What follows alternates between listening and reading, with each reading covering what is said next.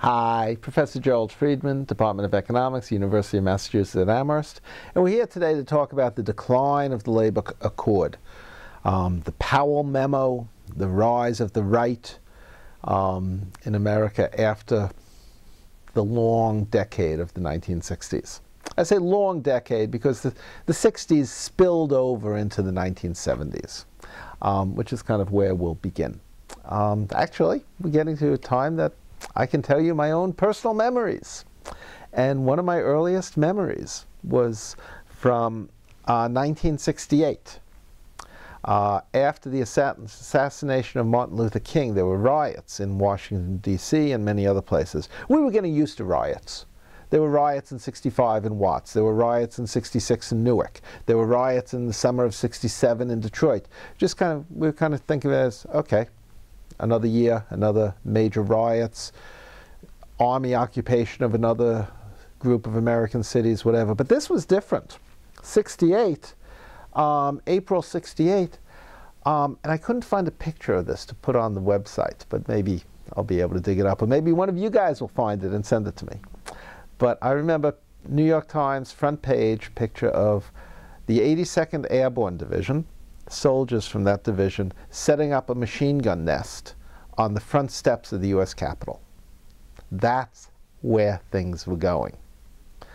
1971, Lewis Powell, who was shortly after appointed to the Supreme Court by President Nixon, and he served reasonably distinguished career on the court for 20 years or so.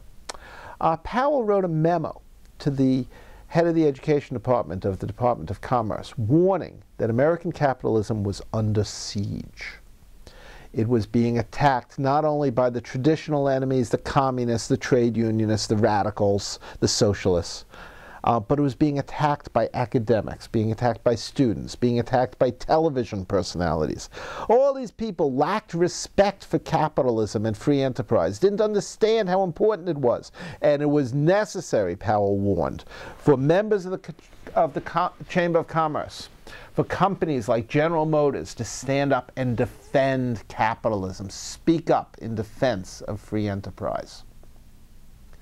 Powell's memo was buried for a long time, and I'm not sure whether it really mattered, but what we did see starting in the mid-1970s, a couple years after Powell, was the establishment of new institutions to promote capitalism, including a whole new set of foundations dedicated to spreading the word among academics and the general public, but especially in academia, in defense of capitalism.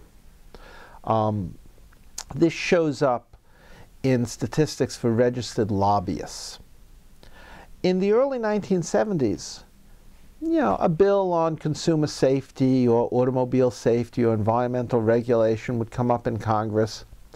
There'd be some lobbyists from the AFL-CIO, the trade union movement. There'd be maybe somebody from Common Cause. There'd be maybe a couple people from industry, maybe somebody from the Chamber of Commerce, and that was about it.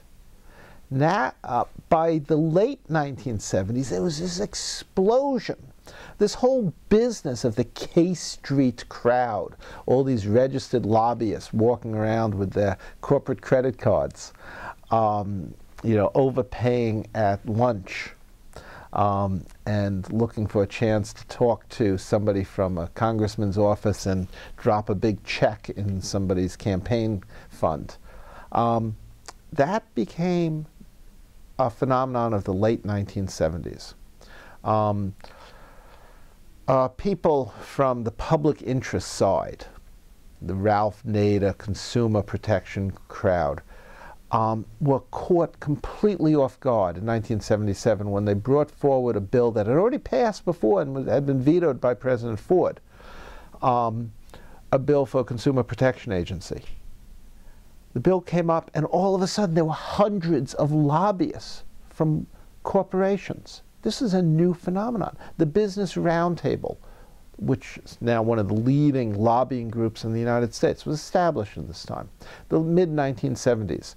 And we saw the rise of the new foundation of a new set of foundations. There are 12 right-wing foundations that have been identified that have, on average, since the mid-1970s, contributed $70 million a year to subsidizing right-wing pro-capitalist causes on campuses throughout the United States.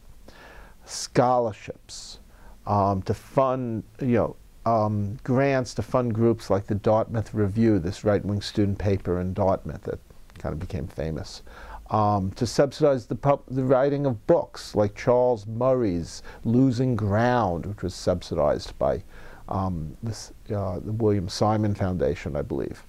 The Hudson Institute,